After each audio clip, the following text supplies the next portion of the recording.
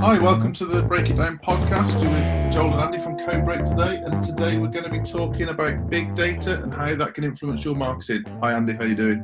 Hey Joel, you okay? Yeah, all right, yeah. Definitely fed up of lockdown now, but it is what it is. So I know my children, they're school starts again tomorrow virtually, but you know it's really weird looking at the positive side of things. I can't wait to see all you guys again. I've always really enjoyed spending more time with the children, playing board games, watching TV. Being very strange. But anyway, we can talk about that. What are we talking about today? What's today's podcast about? About ops and AI, I believe. Yeah, big data and AI. So kind of for the layman, someone who doesn't know what we're talking about, it's about how your devices, everything you do is collected as data. And for a small business, that's a great opportunity because if you find the right advertising platform, you can show people adverts that they actually want to see, you know they'll be interested in. Targeted advertising, love it, excellent. So that's what we're going to get into today. Brilliant. But everything okay? Are you? I hear you're a bit sad. You didn't get the delivery you wanted today. Well, yeah, I'm awaiting a delivery of my mountain bike, and got the dispatch notice, and the doorbell went, answered the door, and it was just the trousers. So, and what are mountain bike trousers then? Well, they don't dig into you when you're wearing them. So there's no kind of like buckle or anything. It's all elastic. So are they leggings, John? No. They're very much not leggings. Okay. Are they as cool as my new bandana? Yeah. Well, I mean, I know you're 6 years late to the buff game, but I'm wearing it now. You know. Are you just going to wear it all the time? I'm wearing nothing else. I'm just wearing my buff bandana. That's absolutely disturbing. But I use my buff as my mask when I have to go to the shops. No, it's really hot. No, but it's a good way of embarrassing the kids. I've done a lot of that during lockdown, and yeah, I mean, as you know, I haven't got many friends generally, because I'm so antisocial. No, most of my friends are obviously down in London. We left London to set up business up here. You know, didn't have time for friends, to be honest. So, you know, the friends I got, the work guys, you guys, you know, I'm really missing you guys. Can't wait to get back in the office. But generally speaking, it's been okay. I mean, it's been a bloody challenge, and let's face it. That initial, what would you say, the first fortnight, like the oh shit fortnight, when what's going on? But I think quite a few people seem to have got into a bit of rhythm now. And right, okay, we've got to do something. We've got to handle it. We've got to have a business to come back to. What's the plan? Yeah, definitely. I've seen a big resurgence of businesses just interacting with us and asking questions and just not willing to accept the pause. They want to crack on, and I think that's a healthy attitude. Absolutely. I mean, let's make no bones about it. I mean, this is a shit time. It has affected everyone, although obviously it has affected some people more than others. I mean, touch wood, you know, my I suppose social network with my friends and family and their health. Again, touch wood is okay. My mum's in a high risk category. My mother-in-law is in a high risk category, but they're self-isolated and they're okay. So there are people out there that are obviously feeling more pain than others. Yeah. Generally speaking, there's always shit that's going to affect people and businesses, and this is an awful time, but bloody hell, we've got to be positive. I'm so glad of the businesses that are being positive. Just putting, you know, because you can't turn the news on at the moment without bad news. You can't read a newspaper without bad news. You can't go on your phone without bad news. So for those little glimpses of light, it's so nice to see even businesses we've never had involvement with just doing well, the ones that are doing well. Good news doesn't sell newspapers. It never has. Like Emma said to me yesterday, she had to do, let's say her mum self-isolated, so Emma had to do a shopping run for her. And she said to me, do you want me to get you the paper? And I said, no, because I don't want to sit there half a day just reading depressing shit. Depressing shit's going on. I'm not blinkering myself to that, but yeah, I've got staff to look after. I've got a business to look after. I've got children to look after. I need to crack on and do stuff. Yeah, absolutely. I mean, as you know, our audience doesn't know, but we've obviously suffered a loss during all this crap, and as incredibly sad as that is, I'm so glad of some positivity around me. You know, our team are very good. They're really good at keeping everybody's spirits high. Some of our clients have proven to be really good. Some of the charitable work they're doing, some of the things they're doing for themselves, amazing. And just to see how people in the community are doing stuff as well, I think it's inspiring. Yeah, absolutely. Because I mean, there is a massive difference between being optimistic and being blinkered. You know, so we're not talking that. We're not talking, you know, we haven't popped the rose-tinted glasses on and everything's okay and everything's going to be wonderful. Remember the blitz. You know, we're not talking about that, but we're talking about addressing a challenge because, you know, the old saying, control the controllables. Yeah. There is nothing I can do apart from, obviously, you know, using the government guidelines about social distancing. You know, when I see those idiots all bloody bike riding 20 strong or sunbathing in the park, I mean, that's bloody awful. So we will do what we can, but there's the rest of it's out of our control. So I can either stew and moan about that, or I can think, right, okay, Joel, what do we need to do about our business to look after our clients and look after our staff? Yeah, absolutely. I mean, speaking for ourselves, we're obviously doing some charitable stuff behind the scenes at the moment that we'll be able to talk about later on this month. And we're also doing everything we can to obviously keep the business going in the right direction. That's our duty to our staff and to our clients. Absolutely. And then on top of that, you know, we've got our own stuff to deal with away from work that everybody has to deal with at the moment. And just, Indeed. I've really enjoyed the podcasts I've listened to, the vlogs I've watched of businesses who aren't just willing to sit still at the moment. That obviously we've almost all been told to pause to an extent, and some businesses are zero income. But that doesn't mean you have to stay still. You can use this time effectively. Yeah, I've got a Zoom call after recording this podcast. I've got a Zoom call with a big client of ours who have gone from earning a lot of money to becoming a zero income business. And this meeting is talking about their reopening plan. It's like, this has got to happen. We've got to meet this challenge and do something about it. And hats off to them. You know, it's amazing, and it's just a personal choice of mine and yours that we just can't allow the moaners and the complainers and the ones who are almost resentful that there are some businesses who are doing okay at the moment. I've got no time for that. I can't let that affect my mindset. Absolutely. I mean, I'm notorious in our office, probably with half of our clients and with my friends, for being a dry, sarcastic idiot at times. And I'm not disagreeing with you. And yet, I'm finding it almost amusing, but somewhat sad, that actually, when the shit hits the fan, I'm not as negative as people make out. You know, there's certain businesses we're seeing. It's like, come on, guys, you can do this, and then there's other businesses we're seeing that really are doing everything they can.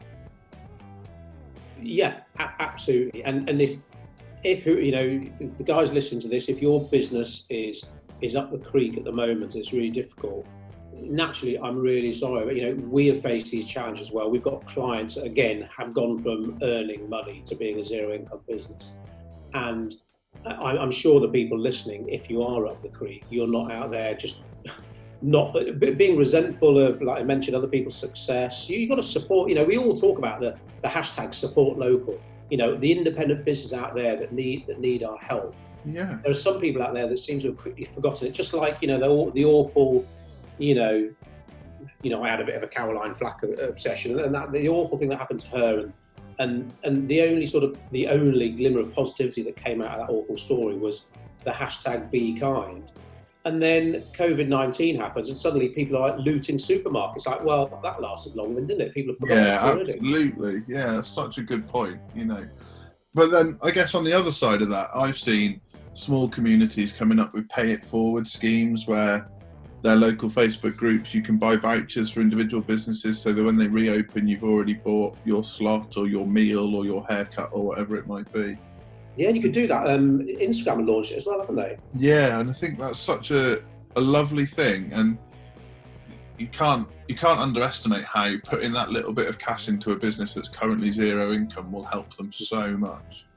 I've got to think that we will, and a lot of businesses will come out of this at some point in a better place, and probably in a better place personally as well, like appreciating, like I was just reading one of our clients who posted earlier saying about just sitting in a restaurant and when, you know, when was the last time you were in a restaurant and you looked around and just appreciated seeing people laugh and smile, families eating together, couples maybe going on their first date, and things like that, to taking note of how lucky you are, just the day-to-day stuff that obviously you take for granted. And I can't wait for that day to come again, and I'm sure that day will come again. Yeah, absolutely. I mean, for people who've struggled with negativity or depression or anxiety before, I think finding the positives in life is a really important skill anyway. And now I think the masses are going to have to do that, people who have perhaps never had to go through a serious lull are not going to take those nice things for granted anymore. Yeah, absolutely. I mean, I say that there's business owners out there who are, well, all business owners are struggling. But there are some who are addressing that challenge, and others who are, you know, in terms of their marketing, they are, you know, some of them are cutting their marketing, some are expanding their marketing. But most of the guys we're talking to, whether they're clients or not, they're people who are taking advantage of the free consultations we're offering. They want to know, right, what are the cost-effective things I can do? There are things that you can do that are free. So, for example, I think I did a video, or was one of my emails recently, about making sure your Google My Business listing is up to date to keep Google happy, because again, Google doesn't respect COVID-19 and you don't want your website search engine rankings to struggle. Yeah. So things you can do, and there are cost-effective advertising things out there that people can do at the moment. And there are some business owners who want to take advantage of that and make sure they can keep their name out there. Because again, they don't want things to be as bad as they can be when the country gets back on its feet. They want to prepare, and I think that's individuals, that's businesses, whether it's mindset or what, I don't know, but it's finding those people who are like, right, when you ask the question, are you planning on having a business to come back to? There's like, yep, absolutely. I don't know what way, shape or form, but I'm planning on having a business to come back to. So I need to do something about it now. And there are people out there like that as well. And I think sometimes in all the doom and gloom, you can forget that, because to come back to the original point, that kind of news doesn't sell newspapers. No, absolutely. And I think people forget, or the press certainly manipulates people to think that business is bad, that sticking it to the man is a good thing. And actually, sometimes there's businesses out there that do an awful lot of good, and we're lucky to associate with quite a few businesses that not just do their day-to-day business. That's not how their business works. Their businesses have strong morals and strong values, and actually they're an integral part of the community, and what they deliver provides jobs for the community, it provides respite for the community, it provides charity for the community. And when you take that away, that's a big gap. I mean, who you know, the last recession, you know, the impending economic troubles, who pulls a country out of recession? It's the small businesses, the small business owners, the entrepreneurs.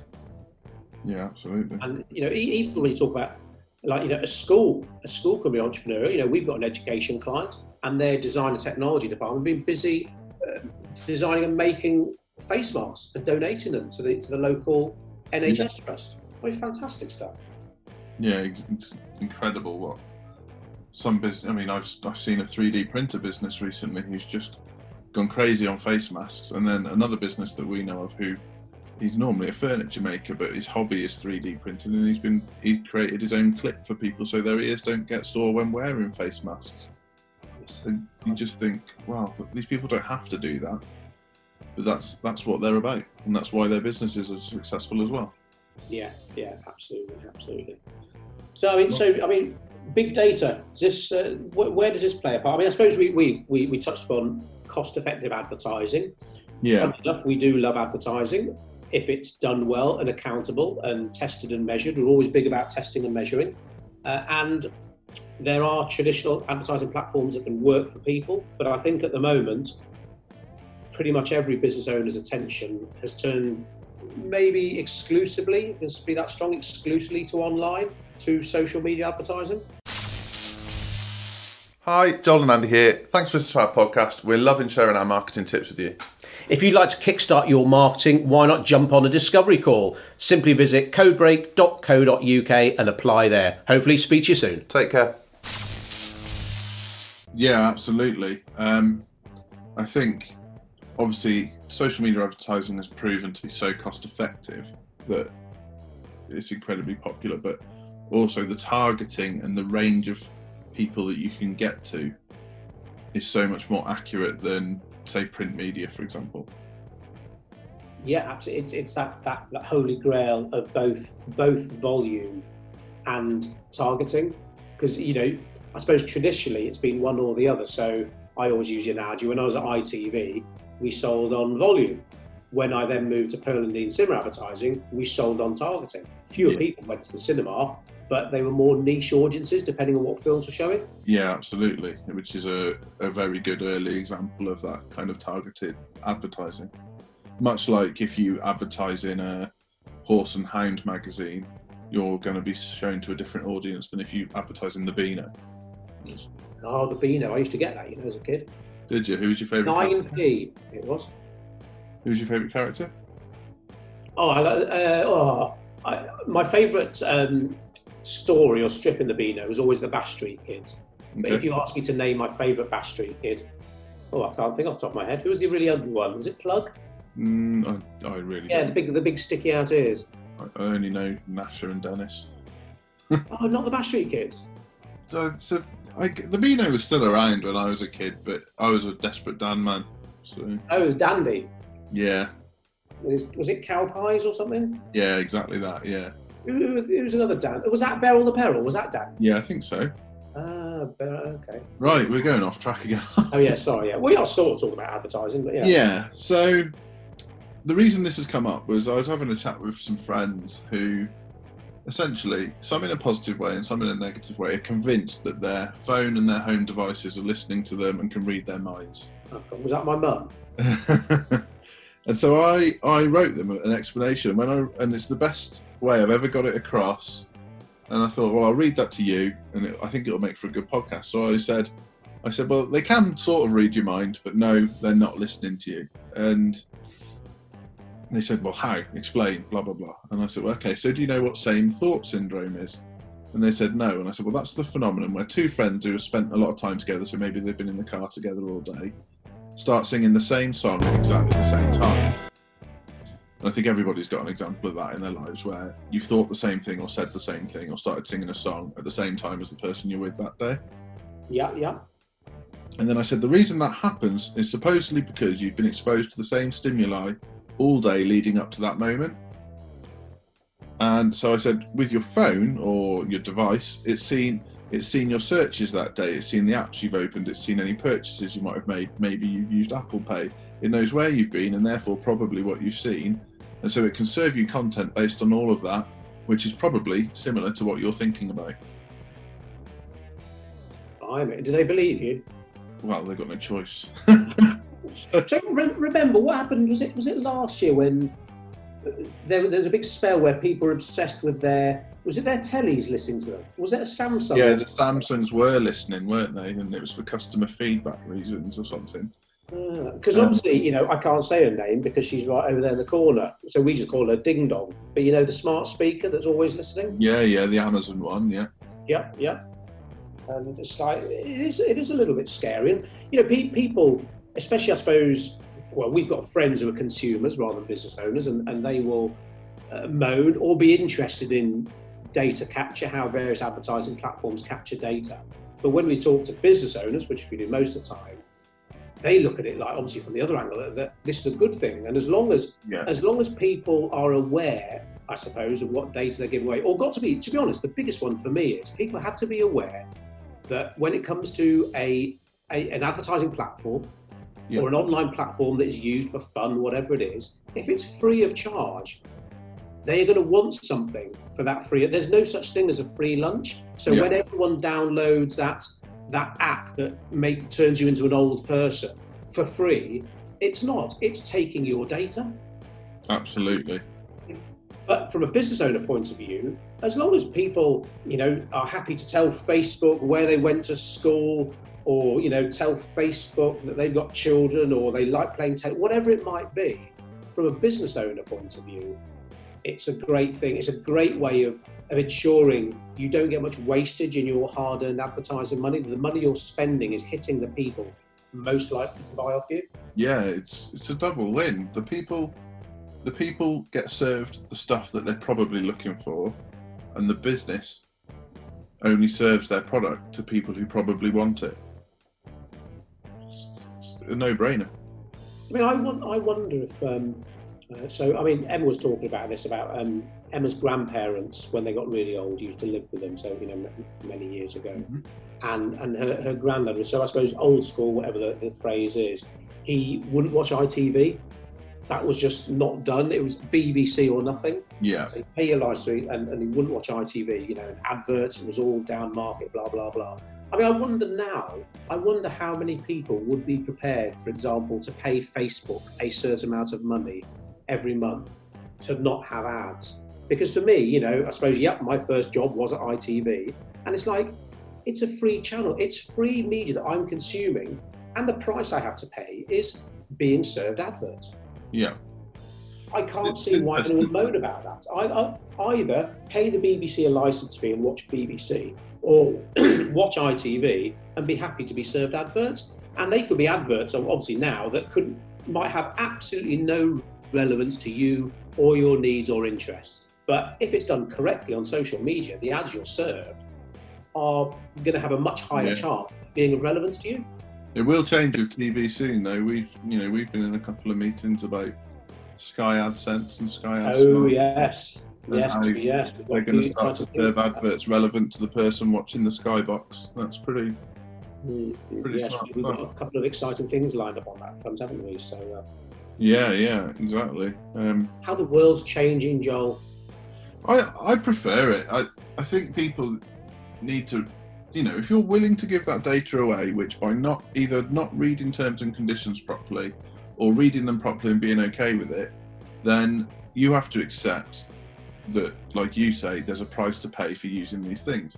But I would much prefer a situation where I'm being served stuff that's relevant to me than the old school situation of, like you say, watching ITV or Carlton, as it was back in the day around here, and just being served adverts for stuff I'll never ever use. Yeah, absolutely. It's like what's a good example? I know loyalty cards. Everyone's got a loyalty card, even a local coffee shop. Buy 5 coffees, get a 6 free. But that tends to be like a piece of paper. There's no tracking really going on. But loyalty cards, like I suppose Nectar card, that's a big one, isn't it? Sainsbury's. That is a free card that will obviously, the more you shop, the more points you get that can be redeemed for purchases. But that will be tracking you. It is, again, there's no such thing as a free lunch. This is what they get out of it. But accordingly, when you get served adverts or maybe vouchers in the post from Sainsbury's, they should be vouchers for products that you bought. Yeah, exactly that. And so it's clever marketing, and absolutely there is a level of intrusion there, but it's intrusion that you've chosen to have. And therefore you get a better shopping experience. You get vouchers for things that you might buy. It's. I mean, obviously there are. I'll still have friends. They know what I do for a living, and they'll say to me, "Oh, bloody ads on Facebook! I keep seeing an ad for this. It's not relevant to me." It's like, that's not Facebook's fault. It's the business, whichever agency they've employed, or if they're doing it themselves, they've got their targeting wrong. Not Facebook's fault. Absolutely. And I think one friend has moaned, kept seeing these underwear ads, these women's underwear ads, and it's like, well, okay, well, you've probably been visiting some dodgy websites. No, what you've been searching for. Yeah, exactly. Yeah. So it's amazing because we do social media training, and we'll ask a few, I suppose, what we call fundamental questions, and it's always good because it reminds me that you've got really experienced, seasoned business owners out there who are amazing at what they do. But when it comes to marketing, especially social media marketing, they don't know what perhaps lots of other people, especially younger people, would know. Like one of the questions might be, do you know who owns Instagram? And so many business owners don't know that Instagram is owned by Facebook. So many don't know about things like retargeting, where you can literally follow people around the internet. And it's some of these basics are just the building blocks of running a cost-effective online advertising campaign. Yeah, absolutely. Absolutely. I don't think people have ever quite grasped retargeting. I think in 5 years' time it will be a common thing, but that whole idea of a pair of trainers following you around the internet, people think it's witchcraft, and actually it's one of the simplest forms of advertising going now. I mean, would you say, I reckon about 50% of the business owners we speak to, when we use that trainer's analogy, they're like, oh, that's what it is. And they just, it's not criticism, they just simply weren't aware of it. Yeah, it's almost like they think the computer or the phone can read their mind, which is where I come back to what I was talking about, that actually, no, your behaviours have led you to that point. And the fact is, depending on a business's price point, if you're selling widgets for like 50p or whatever, and you can't find them cheaper anywhere else on the internet, people will probably make that decision to purchase there and then. But for many businesses, people won't buy the first time they're served an ad. Yeah. So you want to follow them around a bit, in a nice way. Obviously, you don't want to stalk them and just serve it 50 times a day. But, if you've got to effectively touch people like 8 times, it seems to be a popular number, before they make a decision to purchase. When they've seen that pair of trainers, if you can have that specific pair of trainers, not the general range, not the general brand, but that specific pair of trainers, follow them around on various websites, various social media, in a nice way, it could be like time number 5 or 6. They're like, God, those trainers, blimey, I need to get this sorted. Where's my credit card? Yeah, absolutely. And you can be smart about it too, because we serve retargeting adverts for clients, but you wouldn't retarget someone that's only spent 2 seconds or 5 seconds on that page.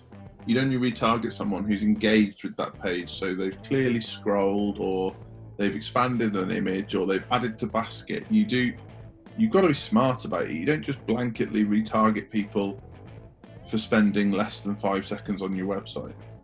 That could work really well. I know it's something we've been trialing for quite a few months now, but we've got a few clients where we're running basically a video advertising campaign with like 5 different videos, but you don't get served the second video unless you've watched a certain amount of the first video.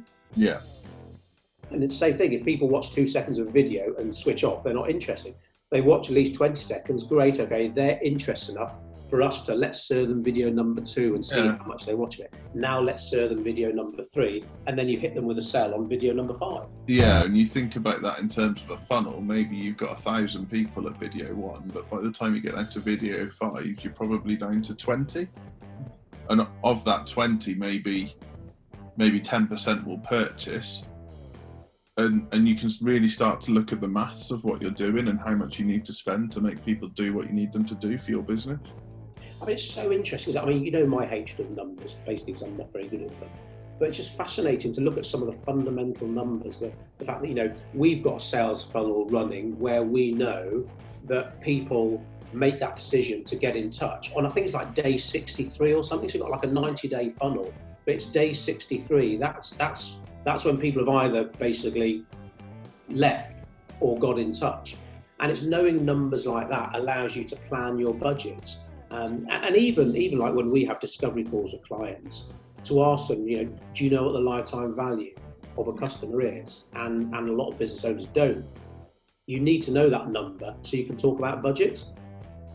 Yeah, hugely. So from our perspective, we know how much it costs to get somebody into our funnel. We know roughly how many people in that funnel book a discovery call. We know roughly how many discovery calls we convert. And so by the time we've converted someone, we know what they've cost to become a client. Mm-hmm. It's hugely powerful data for us. Well, the thing is, big data, I know I've had to make myself get more comfortable with the numbers. There can still, and I think we talked about this recently again, we talked about paralysis by analysis. We do know some business owners who spend way too long surrounded by spreadsheets. There are, basic always makes it sound wrong and just too simple, but there are some good basic numbers you need to know in your marketing, because that's one thing that so many business owners, are skeptical about when it comes to marketing.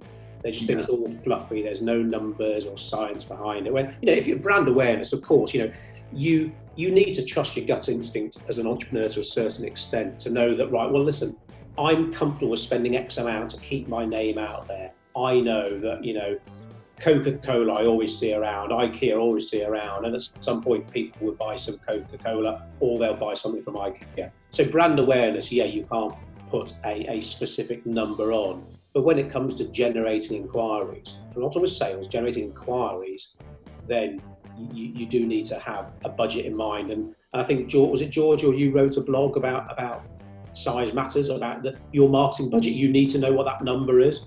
Yeah, I think I recorded a video, and then Georgia called the accompanying blog size matters. Yeah, I'm still getting comfortable with that title. So. Hey everybody, it's Fergus and Jen here. We actually recently noticed that not all of you who are listening to this podcast are actually subscribed. So why don't you click on the subscribe button so you don't miss out? Enjoy the rest of the podcast. But yes, you've got to know, if you're selling a product for £1,000, but it turns out you're only willing to spend a fiver to get that £1,000 in, the math doesn't work. Yeah, it doesn't make. I mean, we're working with a client at the moment. They're an online retailer, and I won't say any more than that because it'll give it away. But their whole campaign is about return on ad spend. So how much do we have to spend in order to make a sale, and how much more is that sale worth to us than our spend? Now, as it stood this morning, on a little test thing we've done over the weekend, they'd spent £30 and it had returned £245.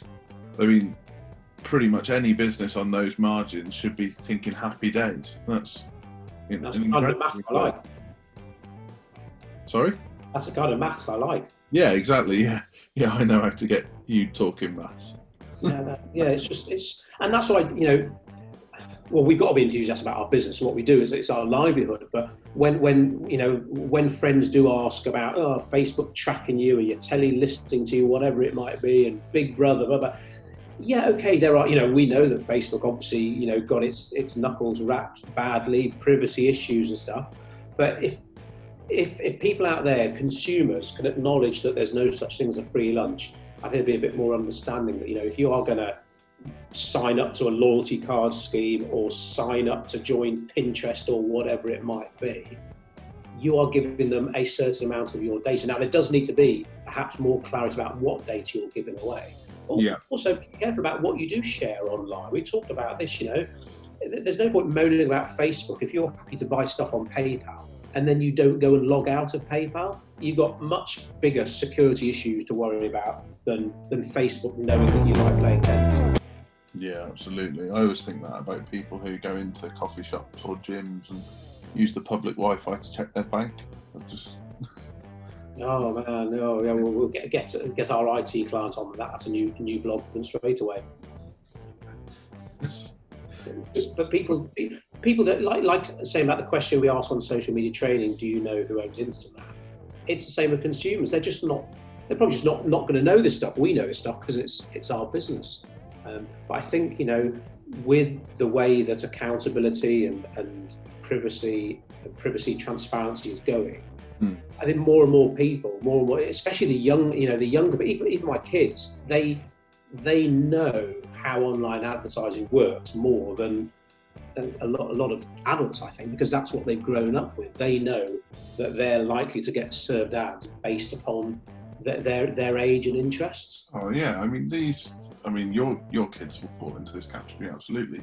Most of the entertainment they consume is on YouTube, and so the ads served to them are based around what they've been consuming on YouTube, so they're used to it. It's second nature to them. And when they watch people either having to record TV or sitting down at a set time to watch a program because that's when it's broadcast, it doesn't make sense to the younger generation. They don't understand the whole, how half the nation used to sit down at 7:30 to watch Coronation Street. That doesn't make sense to somebody under the age of 25. It just makes no sense to them.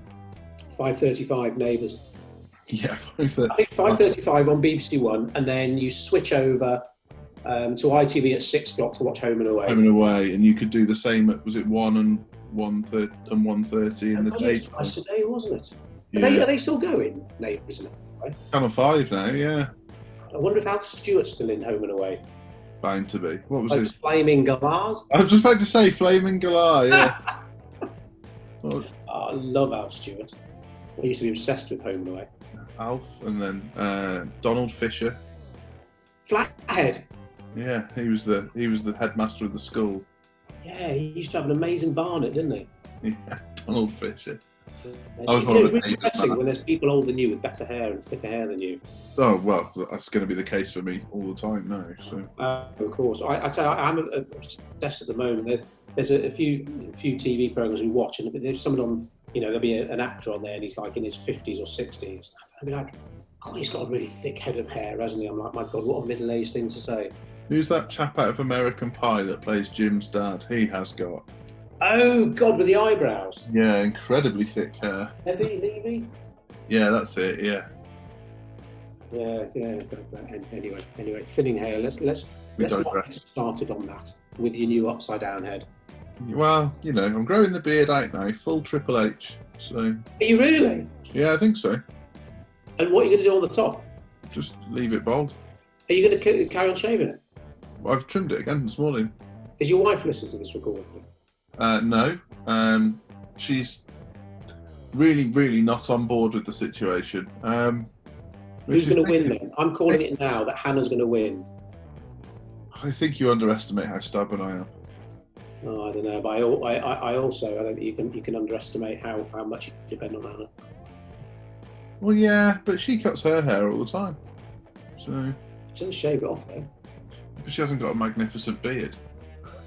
That would be worrying. Cool, right? So big data. Go. We're putting the world to rights again now. We talked about COVID-19. We talked about positivity. We talked about mindset. We talked about Big Big data. Brother. Yeah. I think the key takeaway for small businesses is it's very affordable to target the perfect demographic for your product or service, and also to be quite smart about how you re-serve your business to those people. Yeah, I mean, it's weird. I was speaking to a potential new client the other day, and it's obviously price is something that I don't think any business owner will ever get to the bottom of, again, unless you're selling the cheapest widget on the market. And I was talking about a certain online advertising package, including a lot of Facebook ads that we do, and we were talking about the price, and it was like, okay, oh yeah, that's quite a lot. So fair enough, it's a decent amount of money. Yeah. And I said, how we look at it, or it's about the same price as a full page ad in a monthly county glossy magazine. And he was like, oh right, I never looked at it like that. I'm saying nothing against glossy county magazines. They're great and they can be an important part of the marketing mix for some businesses. But you've got a static ad that gets served, goes out to people and will also get seen by a lot of people you don't even know who they are. Or you get an ad that can reach thousands more people, and that's thousands more targeted people, the people most likely to buy off you. And that's how we compare the two. Yeah. It's like, oh right, okay, because I think maybe there can be a perception that online ads that'll be next to nothing. It does have to cost something. You can't spend £1 a day and expect miracles. But when you compare to what does the local newspaper cost? What does it cost to do leaflets? What does the local county glossy magazine charge? And make more of a comparison on that front, because flexibility is something I think, especially now, people value. I think flexibility and simplicity. Yeah. And we talked about this recently, that when the country gets back on its feet, we'll be seeing a whole lot of businesses that are streamlining. I don't mean, making staff redundant, although that might be a part of it. I mean about streamlining their processes, having a look at the numbers and seeing what can be done simpler. Is there a lot of wastage in their business? And simple is good, to be honest, and flexibility is good, because if someone has paid for a year's worth of static advertising up front and suddenly that's all gone to pot, it's like, oh bugger. I wish I'd taken out a bit more of a flexible deal now, which obviously can be done if you're using digital advertising. I think there's that kind of there's still a generation of people that are so used to having something tangible for their spend. So if you're in a glossy magazine, you can see it, you can feel it, you can touch it, you can pass it to somebody. And you can't do that with a digital advert. But when I sit with, say, someone who runs an e-commerce shop and say to them, look, for every £50 you spend with us, we'll return £300, then they start listening. Or if you sit with someone and say, look, your advertising campaign is going to generate roughly 1,000 extra clicks to your website every week. And of those extra clicks, we'll also retarget everybody. So then you can expect another 500 clicks on top of that of people who must be interested. That's when people start listening, when you can kind of break it down to the benefit at the other side. Yeah, absolutely. What is the pain you're in, and how can it be sold for you accountably and cost effectively?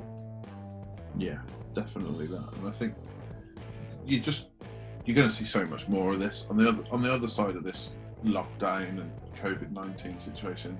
Like you say, people want to simplify their businesses, but once they find that kind of magic formula, the services they want to offer and the ones that they know people are interested in, they'll be able to work with digital advertising and digital marketing to essentially generate a predictable prospect funnel. They'll know exactly how many people they'll be adding to their funnel each week and roughly how many people they'll be able to convert. Yeah, absolutely. I mean, there's so many cool bits of software automation. Obviously, it all has to start with knowing your market and creativity, but to involve automation at some level, there's so many. I think there's still quite a lot of marketers and advertisers that everything's a manual process, whereas there are so many pieces of automation and technical options out there now that can, I'm not talking about just making things easier and simpler, but making it more effective, because rather than you sat there transferring prospects in Excel from one file to another, you've got software that's doing that for you, and you can work on getting the right people into that funnel, onto that spreadsheet. It's just better for the client. Better for everyone. I think it's just a hugely exciting time. Obviously, let's face it, we've still got challenges and issues to face. I don't think anything can be worse than that initial shock period. But at some point you do have to sit down. Right, I've moaned and bitched and watched enough Netflix for the next year now. I need to do something about it, because I've got 5 kids to feed. Well, I've got 2 kids to feed.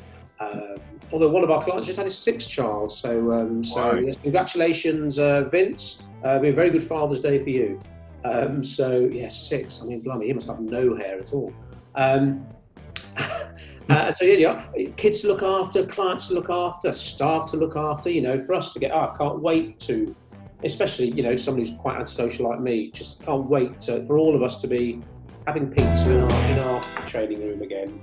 Yeah, definitely. I think, and on that note, really, we should just extend an invite. If you've got a business you'd like to talk about, or you'd like to talk about marketing or challenge our views, we're happy to have guests on the podcast. We've got a couple of cool guests coming up soon, and just sharing the positivity and also, I want to hear about other people's expertise and their opinions out there as well. Cool.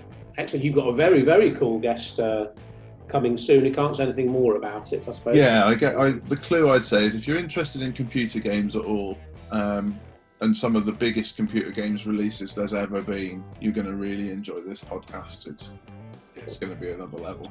So.